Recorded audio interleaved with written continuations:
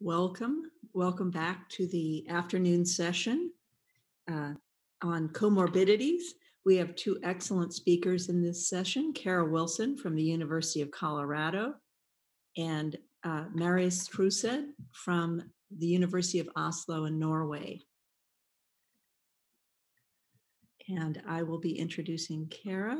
1 second.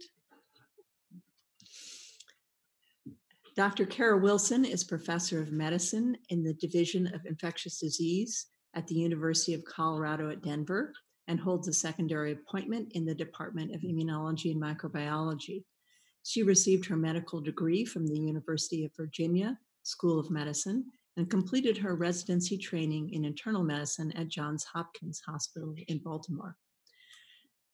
She subsequently completed infectious disease a fellowship training at Massachusetts General Hospital. Her laboratory studies the human immune response to HIV infection and the factors that drive HIV pathogenesis, particularly in the intestinal mucosal tissue.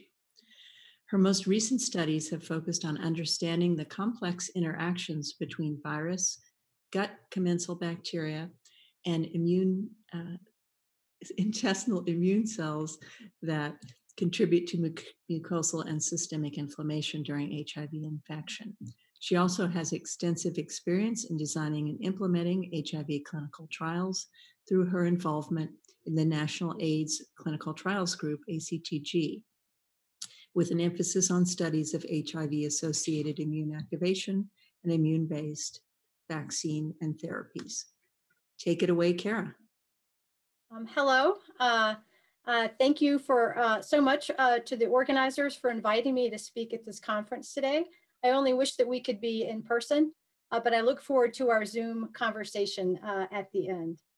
So today I'll be talking to you about intestinal cytotoxic CD4 T cells and their associations with immune activation and dysbiosis in untreated HIV infection. I have no disclosures to present today.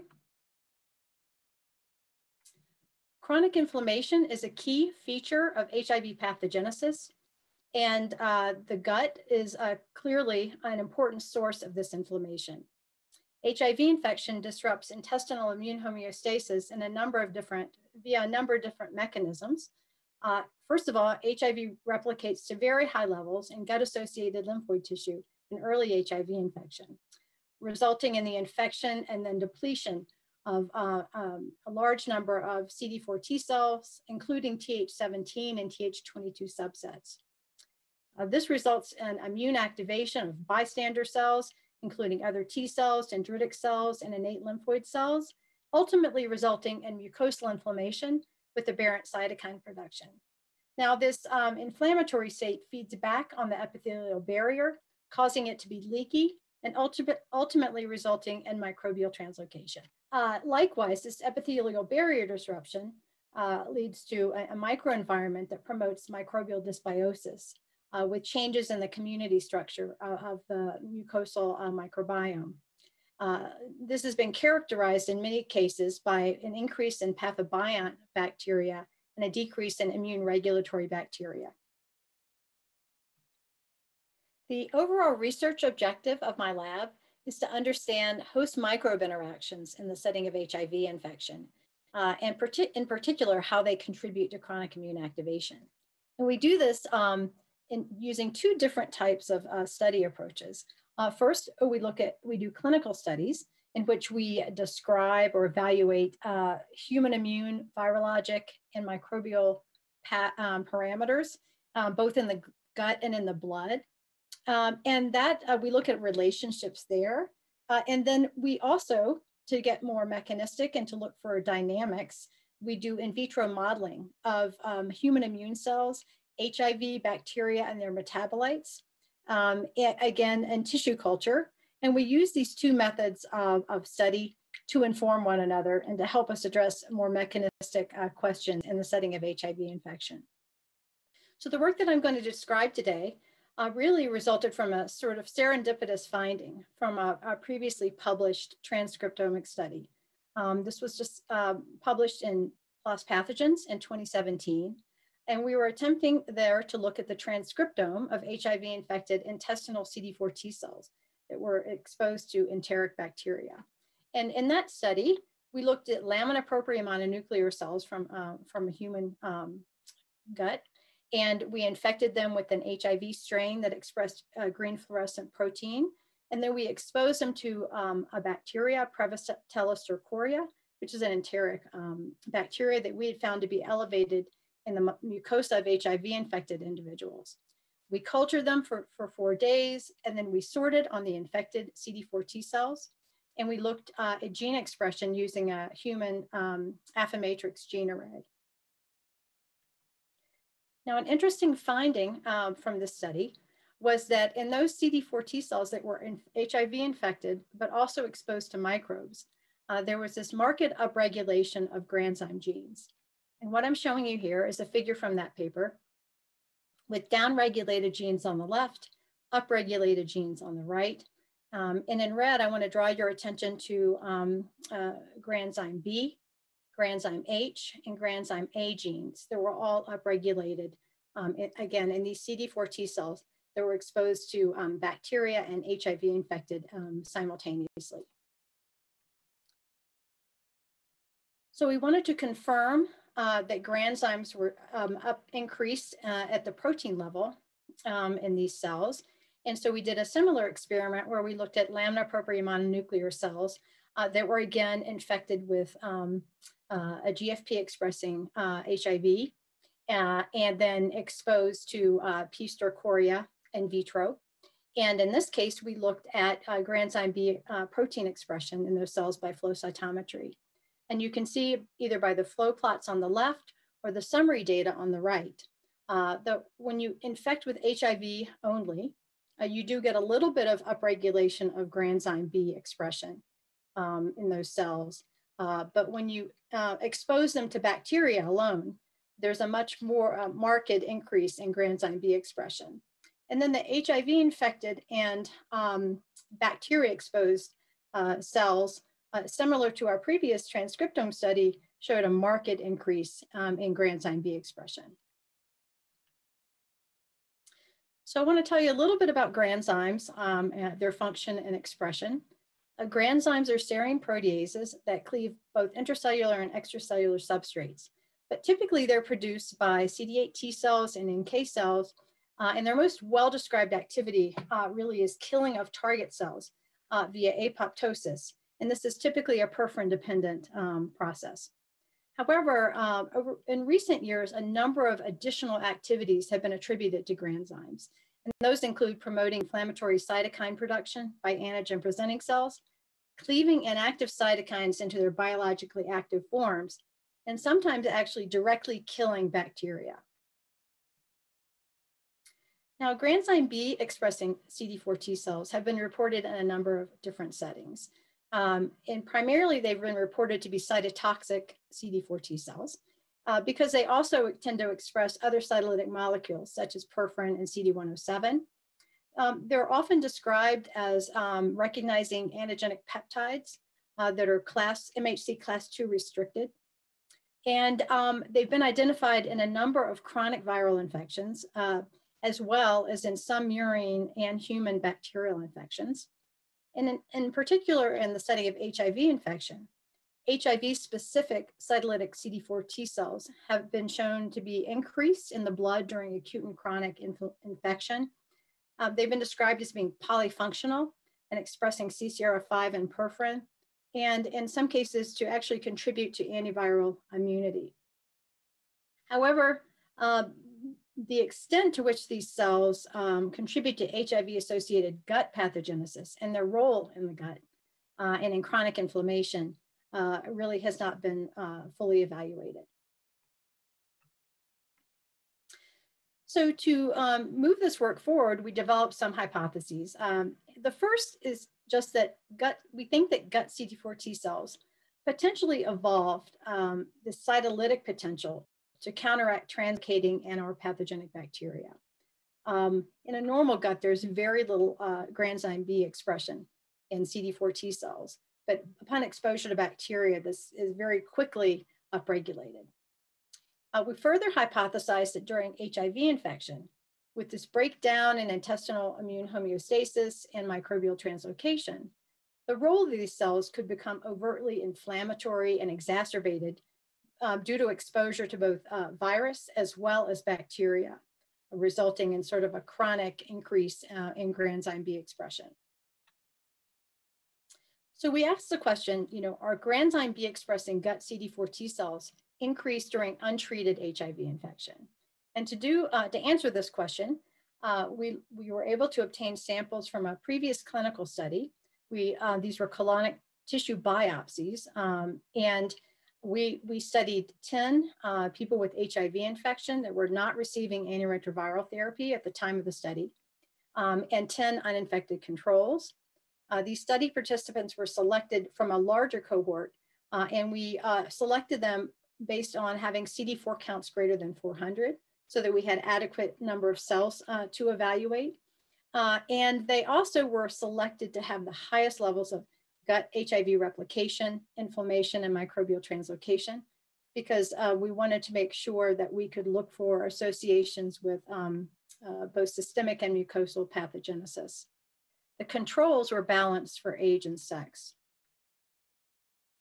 This is a diagram, a table showing the clinical study participant characteristics.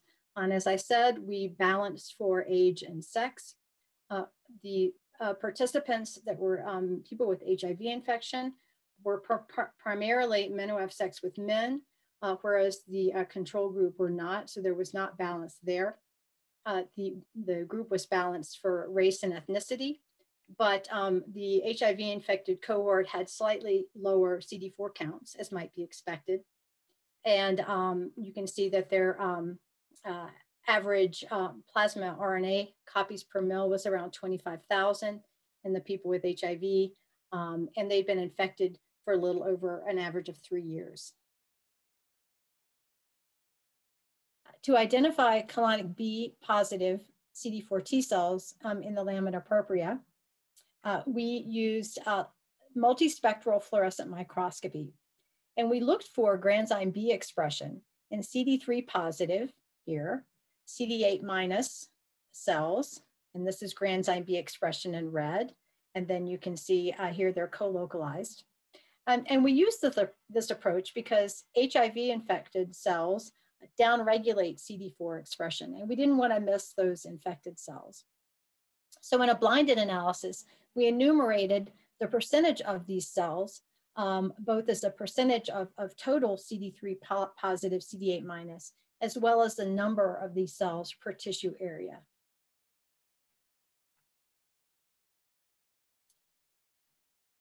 So the result of that analysis in comparing the controls to people with HIV infection, we found that indeed there was a much greater frequency and percentage of granzyme B expressing CD4 T cells in the colons of people with HIV infection compared to controls. And you can see here on the left that these are, this is the percentage of those cells that are granzyme B expressing. And here on the right is the number per tissue area. And they were increased in both types of measurements. And what was interesting about that we saw that finding in the setting of a really marked CD4 T cell depletion in the colon. And this is looking again at the percentage of CD3 T cells that are CD8 minus, and there was a marked depletion of those cells in the HIV infected cohort. And then this is looking at the cell per tissue area. So despite the fact that these cells were depleted, there was still a much greater expression of granzyme B in that same cell population. So we next asked whether frequencies of granzyme B expressing gut CD4 T cells were associated with features of HIV pathogenesis. And to do this, we use linear regression modeling to look at associations between these granzyme B frequencies, as well as compared to a number of different other readouts that we had evaluated in previous studies. And these include clinical, immunologic, virologic, and mucosal microbiome readouts. We accounted for age, sex, and HIV status in this analysis, and we also accounted for multiple testing using a false discovery rate. Just to give you an indication of some of the endpoints from this study, on the left, you see the peripheral blood and plasma analyses. We looked at inflammatory readouts, immune activation markers, microbial translocation, intestinal barrier, and plasma granzymes. And on the right, we also had, based on colonic biopsy analyses, we were able to look at mucosal immune cell composition, inflammation by gene transcripts, as well as immune activation and microbial translocation markers. We also looked at tissue HIV RNA levels.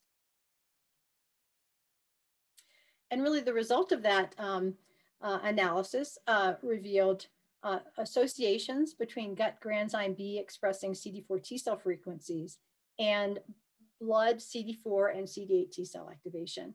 That was based on CD38 HLA-DR co-expression. And you can see that the estimate is greater for CD4 T cell activation than CD8 T cell activation. And what we're showing here in this graph is that for each 1% increase in activated blood CD4 T cells, the average number of granzyme B expressing cells per tissue area increased by 16. So that's just an example of what we're looking at here. And these were significant, even using the false discovery rate correction. We saw these associations, whether or not we looked at the cells as a percent of CD4 or as a tissue per area. Likewise, we saw associations significant associations between these granzyme B expressing T cell frequencies and both colonic CD4 and CD8 T cell activation. Again, this was looking at the cells in the colon, both CD4 and CD8 T cells that co-express CD38 and HLA-DR. Again, you can see that these are significant by false discovery rate. The granzyme B CD4 T cell frequencies were also significantly associated with two other colonic findings or readouts. And those were colonic granzyme B gene transcripts and myeloid dendritic cell, mucosal myeloid dendritic cell frequencies. But otherwise, there were no other significant associations with these cells. We next looked at associations between these cells, these granzyme B expressing cells, and features of the mucosal microbial microbiome, and in particular, looking at taxa abundance. This was also using microbiome data from a previously published study on these same individuals, in which the key microbiome findings were as follows. We saw that there were HIV-associated differences at all taxonomic levels consistent with dysbiosis. We saw changes at the phylum level, at the genus level, and in particular, an increased Prevotella abundance, decreased butyrate-producing bacteria, and the dysbiotic profile was associated with microbial translocation and also immune activation. This was primarily driven by Prevotella species abundance. Now, what we did in this analysis was very focused. We looked only at those taxa that were significantly altered in HIV infection. So this wasn't an unbiased microbiome analysis, but focused with probably around 30 plus taxa that we looked at. And in one slide, I can summarize the results. The only relationships that we saw with the granzyme B CD4 T cells were related to Prevotella taxa abundance. And this was really across all taxonomic levels. So if you look at this figure, you can see at the phylum level in the Bacteroidetes, there was a significant association. This contains the Prevotella species.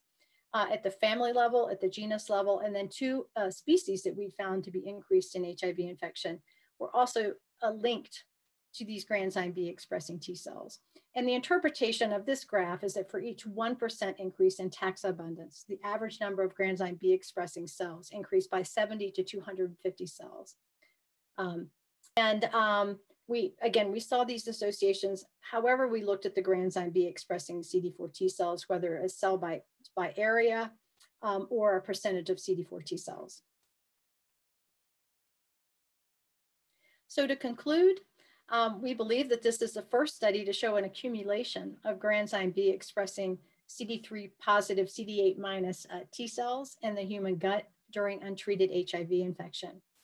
These cells were associated with circulating activated T cells, which is a known predictor of disease progression, to mucosal activated T cells, both CD4 and CD8, and with mucosal Prevotella abundance, which we found to be increased in our HIV infected cohort. And numerous other studies now have shown to be linked to sexual practice in other studies. We believe that there is a link here between the granzyme B expression and some of these markers of pathogenesis, as well as microbial dysbiosis. But there are a number of knowledge gaps or questions that remain unanswered. Those include, how do these cells contribute to mucosal damage? Are there target cells that they're killing? Do they induce inflammatory cytokine production?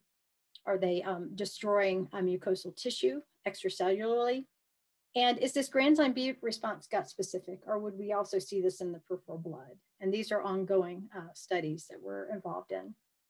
And then a third question really is, what is the antigen specificity of these granzyme B expressing CD4 T cells? You know, for instance, do they recognize bacteria? Do they recognize virus? Are they non-specifically activated? So we look forward to addressing some of these additional questions in future studies. So I'd like to end by acknowledging a number of different individuals who have been important in this work. I want to acknowledge the members of my lab, and in particular, Dr. Steph Dillon, who has been really a partner in all aspects of this work with me. Likewise, Marius Santiago is the co-PI on a grant to look further into these questions. And I want to acknowledge him and the members of his lab as well. And then importantly, I want to thank the members of the biostatistics team, Emily Cooper, Harry Smith, and Katerina Kekris, who have helped us with a number of very challenging bioinformatics questions and study design. And then importantly, we couldn't do this work without the study participants, as well as the physicians and staff at the Infectious Disease Group Practice Clinic who helped us with recruiting. And then lastly, I'd like to thank the NIH for supporting our research. And I really look forward to a discussion and at the question and answer session that's to follow. Thank you so much. Okay, so it is my pleasure to introduce Professor Marius Troseid. Marius Troseid is a consultant in infectious diseases, and he is leading a research group on clinical microbiology and microbiota medicine at the Oslo University. He has developed in-house analysis methods for microbiota profiling pipelines. And his research in his group has mostly focused on the impact of chronic infections, of the gut microbiota on chronic infections, participating in a number of different cohorts. They recently published the first data from the COMICS, which is Copenhagen Oslo HIV Comorbidity Microbiota Study. And as well, they participate in EU-funded projects, including the microbiota screening of anal cancer in HIV-infected individuals, and have collaborations with groups in China, the University of Copenhagen, where they are really doing an excellent job investigating the impact of the gut microbiome on comorbidities in HIV infection and other areas. So it is our pleasure to have here Marius Troseid. Please welcome, and you can go ahead. Thanks. So good morning, everybody, and thank you for this invitation to give a talk about the microbiome and cardiometabolic risk in HIV and non-HIV populations. I have no conflicts of interest. So I'll start with sharing some data on the microbiome and cardiometabolic risk in the general population, and then move to HIV populations and discuss if HIV is any different. I'll also try to discuss where we are today and what should be the next steps in research. So there is a very complex interaction between diet, the microbiome, and cardiometabolic risk. And I've tried to sum up the most important topics on this cartoon. And clearly, if you read the literature, the most attention has been to this metabolite, TMAO, which is a potential link between westernized food, the gut microbiome, and cardiovascular risk. So in order to produce this metabolite, you need 3 steps. First of all, you need to eat certain nutrients, such as carnitine, which you find in red meat, or phosphatidylcholine, which you find in eggs, in dairy products, and in certain kinds of fish. But vegans do not produce this metabolite. Second, you need to have an intact gut microbiota. 1 week of antibiotics is sufficient to suppress the production. And finally, there is an oxidation step in the liver from trimethylamine to the oxidized form, which has been shown to produce atherosclerosis in animal models, but not if you add antibiotics to the drinking water, really suggesting that this is caused by the microbiome. So in humans, TMAO can be used as a biomarker, and it strongly predicts myocardial infarction, stroke, and death, as shown several times by the Stanley Hazen group. We looked at this in heart failure several years ago, finding that in the upper tertile of TMAO, only 50% of the patients were alive 5 years into the study. So it's a really strong signal. And more recently, the Stanley Hazen group has also looked at TMAO in a more acute setting, and elevated levels of TMAO also predict new cardiovascular events 30 days after a myocardial infarction. And whether TMAO is ready for use in the emergency room is still a question, I think. It's interesting that it seems to interfere with platelet reactivity, but so far we have enough established biomarkers for clinical use, but it's still a very exciting biomarker. But what about HIV populations? Is TMAO a potential biomarker for clinical use?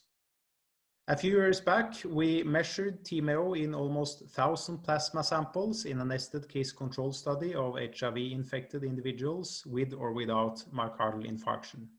We have followed these patients for several years, from before starting ART to the last sample before the myocardial infarction.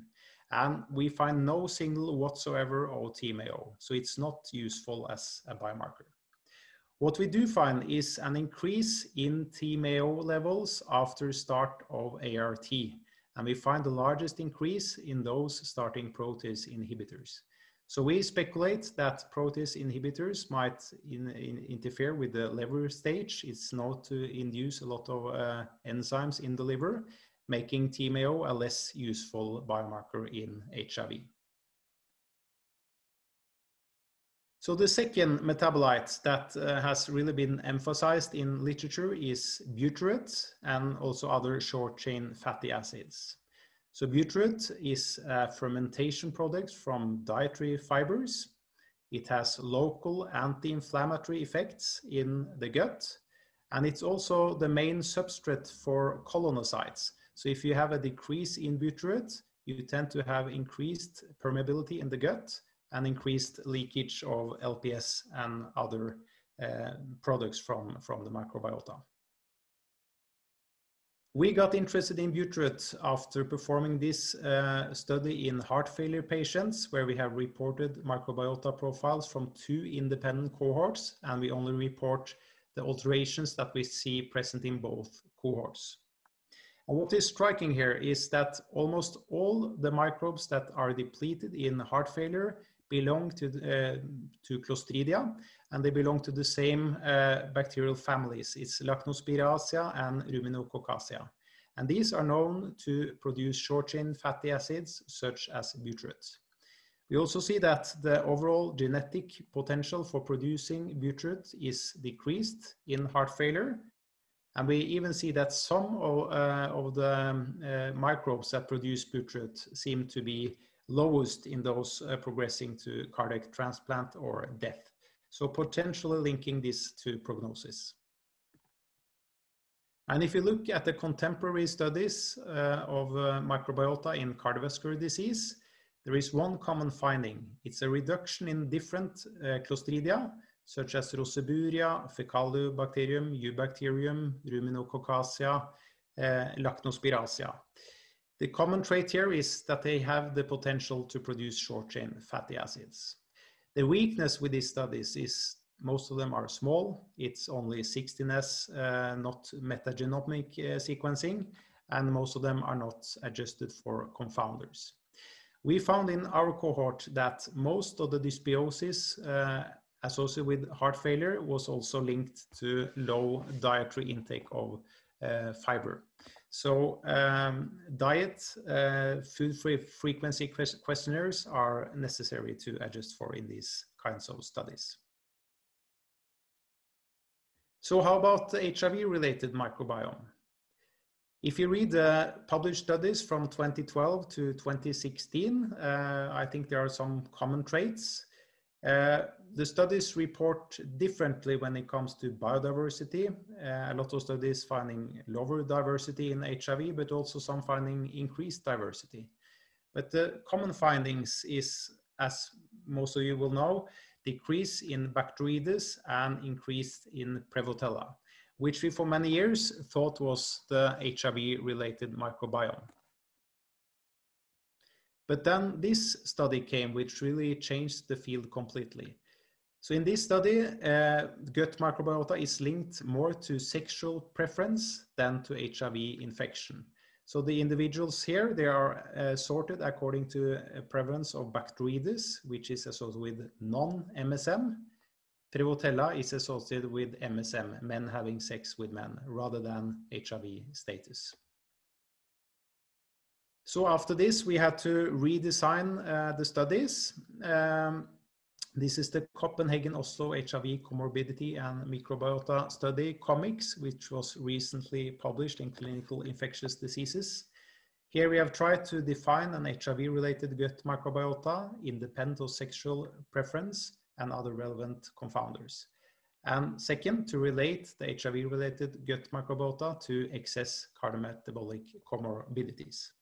So in the comics study, we have applied 16S Illumina sequencing on 405 HIV-infected individuals who have been stratified for MSM and non-MSM status. We also analyzed 111 controls, both from the general population and also MSM from a PrEP cohort. And the first finding from this study is that MSM and HIV seem to have opposing effect on the microbiota diversity. You see here that the groups with MSM, they tend to have a higher biodiversity, whereas the groups with HIV seems to have a lower diversity. So this might be one of the explanations for the opposing studies published previously. Next, we wanted to look at the HIV and MSM related microbiota changes by comparing different groups. So here we have used a program called Metacoder, where we build phylogenetic trees and we compare 2 and 2 groups. So for example, here we have compared an infected MSM with HIV MSM. And here we have compared the general population with HIV non-MSM. And we propose that the differences we see both in this panel and this panel is linked to HIV rather than MSM. So what are these changes? First, we see an increase in gamma proteobacteria and the sulfovibronacea, which both belong to proteobacteria. These are typical LPS producers. And second, we see a reduction in a lot of Clostridia, a lot of these short chain fatty acid producing Clostridia. So this is what we think or find to be the HIV related microbiome.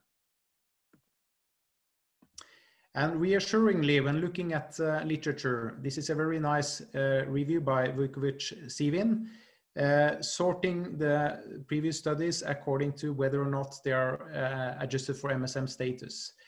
And those studies which are adjusted for MSM status really report the same findings as we do in our study.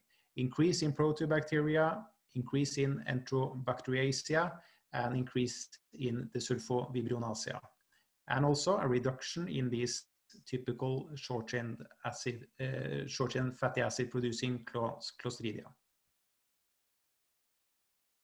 So next question is, are these changes associated with the metabolic syndrome? First of all, most of the microbes that are increased in HIV are potential LPS producers. The sulfovibronacea is also a potential producer of hydrogen disulfide, which is a known metabolite that could be toxic to the gut. So this could be linked to microbial translocation and gut damage. And we see that this trait is associated with the metabolic syndrome, twofold increased risk for metabolic syndrome. And this risk is really driven mostly by the diabetes component, threefold increased risk, and also increased risk for elevated triglycerides and possibly also hypertension.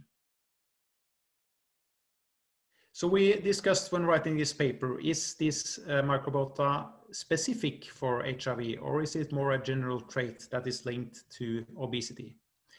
When we wrote this paper, we saw a contemporary paper in Science that was published last summer, showing some of the same traits related to obesity.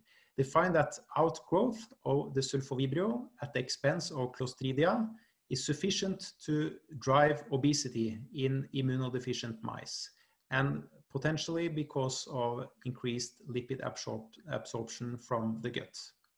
And they propose that T-cell mediated regulation of the microbiota is a protective shield against obesity.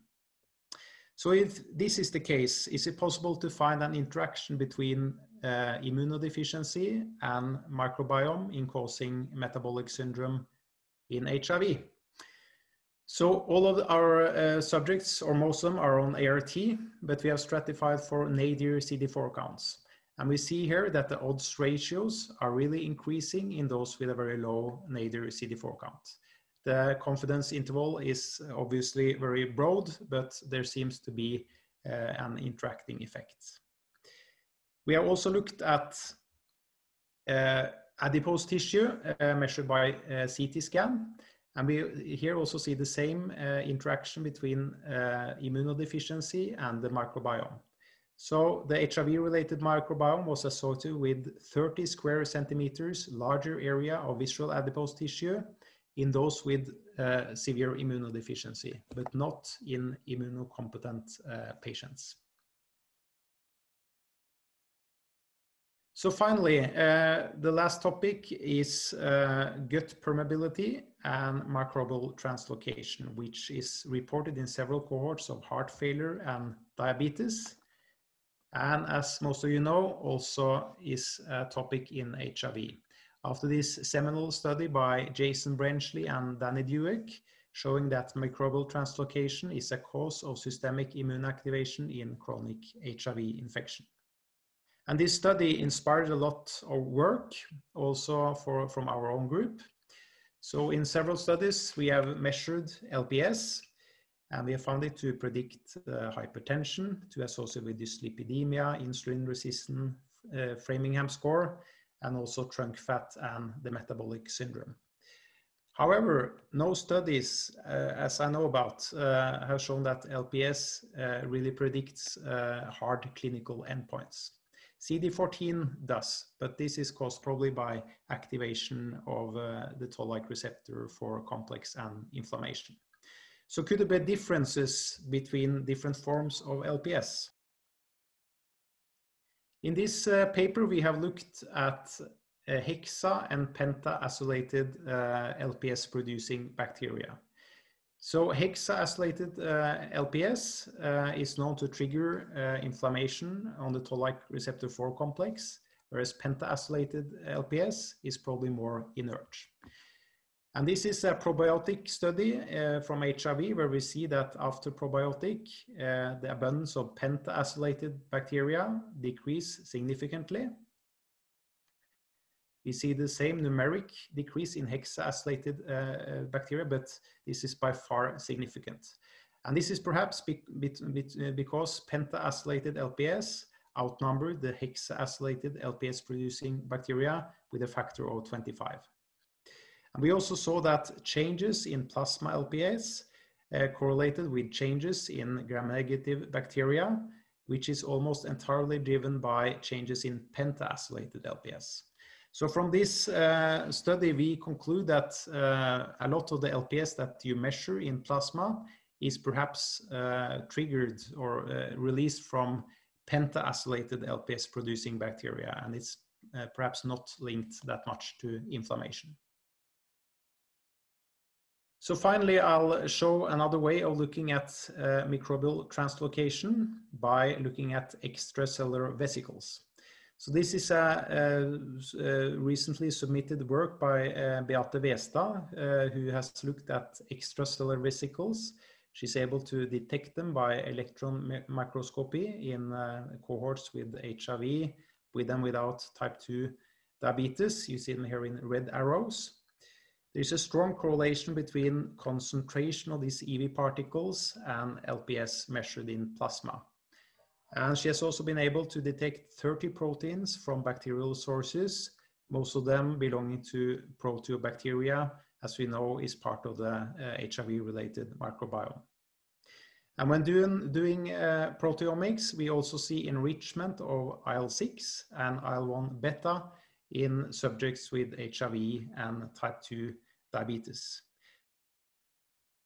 And we have recently shown that soluble markers of interleukin-1 activation predict first-time myocardial infarction in HIV-infected individuals. They have approximately 50% increased risk of first-time myocardial infarction when this system is activated. And interestingly, we see some of the same signals in the COVID-infected patients, possibly because of LPS priming the inflammasome. So to conclude, the microbiome of HIV and cardiometabolic diseases have some common traits, including depletion of Clostridia and impaired gut barrier. But there are also obvious differences, for example, TMAO being strongly predictive in the general population, but not in HIV. Major confounders include sexual preference, diet, and medication. And in order to move the field, there's a need now for well-designed large cohorts analyzed by metagenomic shotgun sequencing and also exploration of microbe-host interactions before planning targeted interventions. So finally, thanks for my coworkers at Rikshospitalet, led by Susanne Dam Nielsen, and my coworkers in Oslo. And thanks for your attention.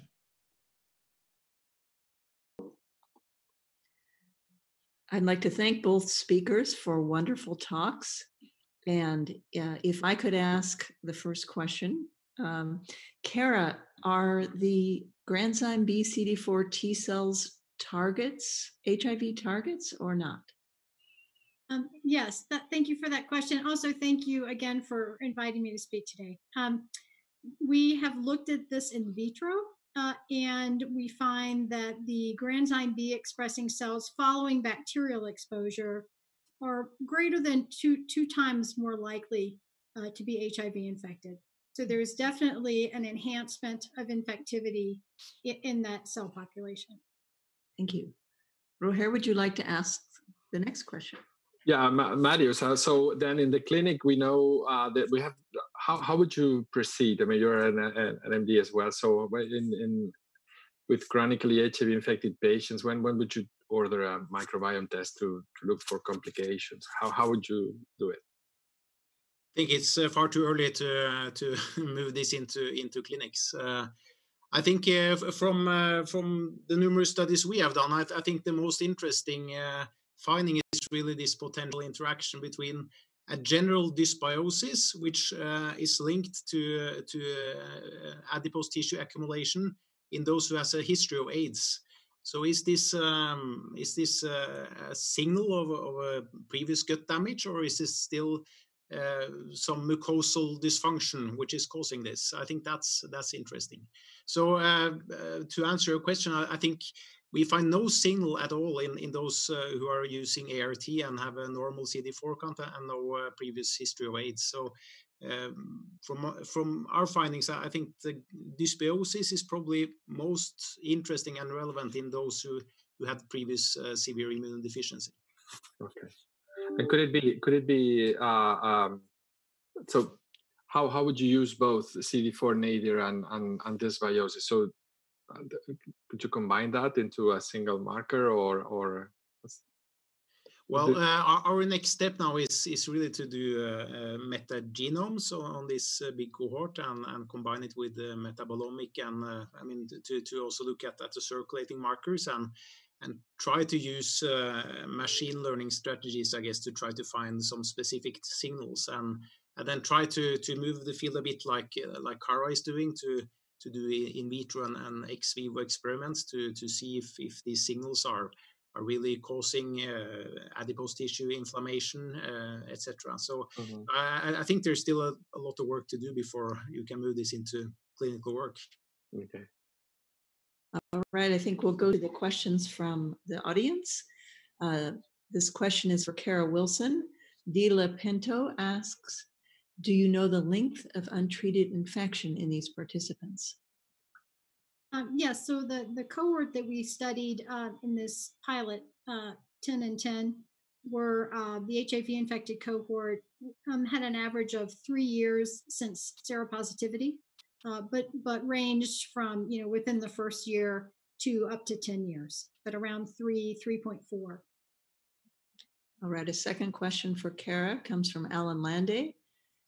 Is there any link of the granzyme B CD4 T cells and changes in the gut barrier proteins? Thank you, Alan, for that question. It's a really important question.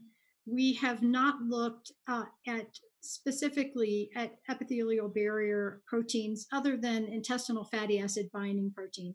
We did not see an association between granzyme B expressing CD4 cells and intestinal fatty acid binding protein, or in plasma LPS, a marker of translocation implying a damaged barrier. So, but we haven't looked specifically at other epithelial barrier proteins. Okay, another question. Could the bias in MSM recruitment have an impact on granzyme results? The microbiota is different between MSM and MSW. Yeah, great question, Kunjay.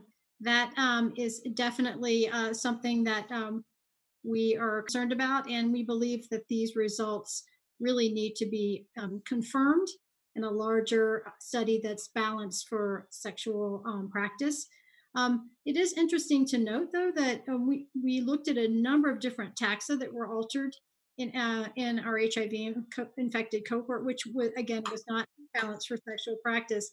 Proteobacteria, for instance, a number of different taxa in the proteobacteria phylum were increased as well, and we didn't see associations with granzyme B expressing cells with those taxa, only with Prevotella, which leads us to believe there may be some unique interaction there. We don't know whether Prevotella could be driving this or whether it's just an indicator of inflammation, and that would then be associated with granzyme B expression. Okay, we have a couple more questions for Cara, and then I'll let Roger ask Marius a few more questions from the audience. Have you looked at granzyme B producing cells in treated HIV infection? Yes, we're currently doing that analysis by histology in a collaboration with Alan Landay's group. We have samples from a cohort of treated and controls from Rush that we'll be examining. And Delia has one other question. She seems very interested in your work. Is the MSM cohort, is an MSM cohort or more diverse? Not quite sure what that means. Do you understand what she's asking? Is this an MSM cohort or a more diverse population? Well, our group, I'm not sure how quickly I went through the slide, but we around 80% of our people with HIV infection cohort were MSM, and only around 10% of our control group were MSM. Thank you. Roger? Okay, so Marius, I'm paired with you. It's nothing personal. It's a question from Nikki Klatt. Did you actually assess sexual activity in MSM, or just if they were MSM? There's a major behavioral groups that can impact. There is major behavioral groups that can impact biology. Receptive can insert intercourse. Was this controlled for? No, I mean, how they have sex and activity, we did not measure. It's just self-reported MSM.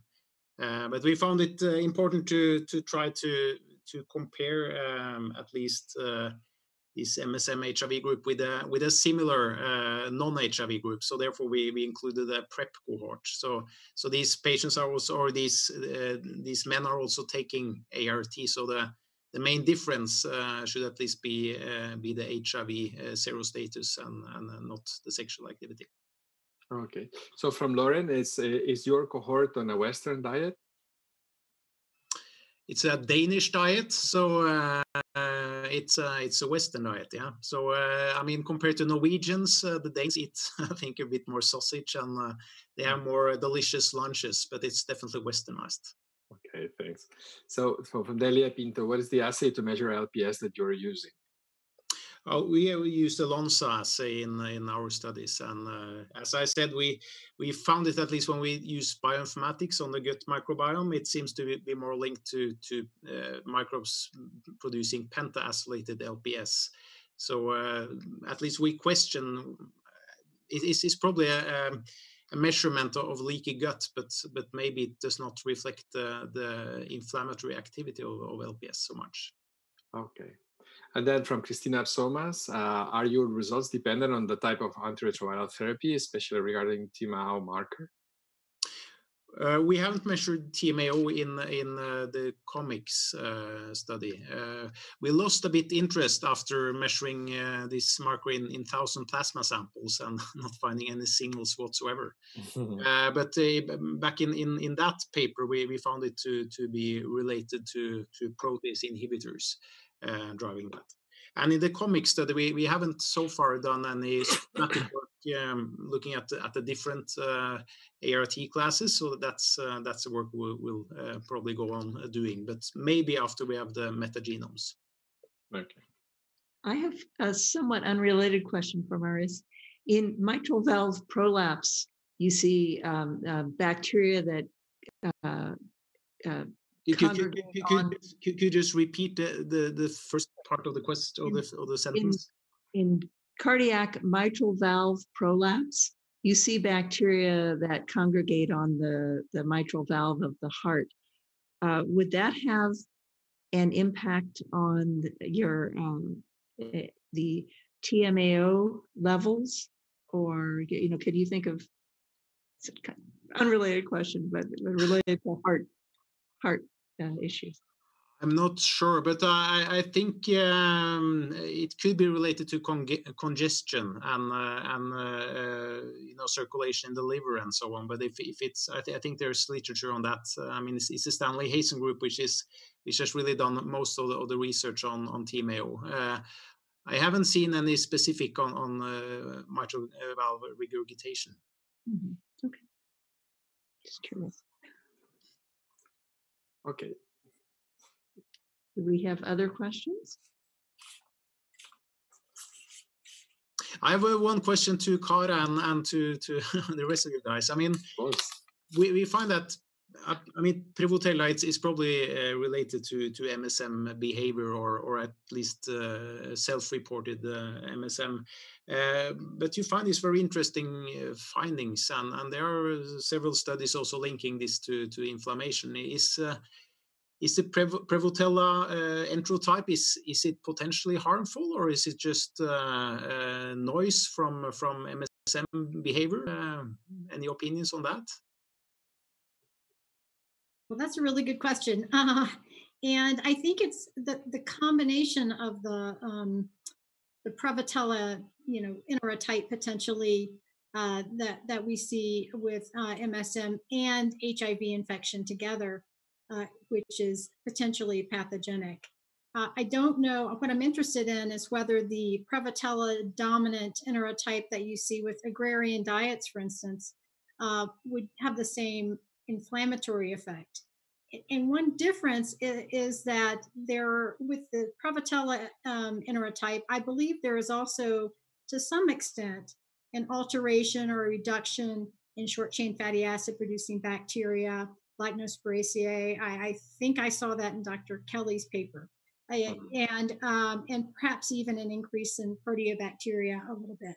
So I don't think that those findings are necessarily the case with agrarian diets. I would assume you would have a fairly high amount of butyrate producing bacteria or short chain fatty acid producing bacteria with all the fiber that you're getting.